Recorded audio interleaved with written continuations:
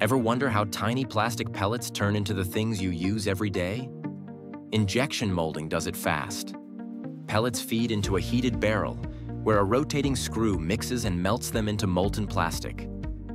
When enough builds up, the screw shoots forward, forcing the melt into a steel mold under high pressure.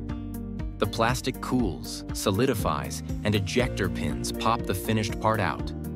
A key breakthrough was the reciprocating screw. It mixes, shears, and heats the plastic evenly, giving consistent melts and faster cycles. Molds have tiny vents for air, cooling channels to speed solidification, and precision surfaces that define the final shape. Design features like draft angles and ejector pin placements make parts release cleanly. From small connector housings to bottle caps, injection molding combines speed, repeatability, and precision. That's why billions of parts are made this way. If you liked this quick look, subscribe for more manufacturing insights.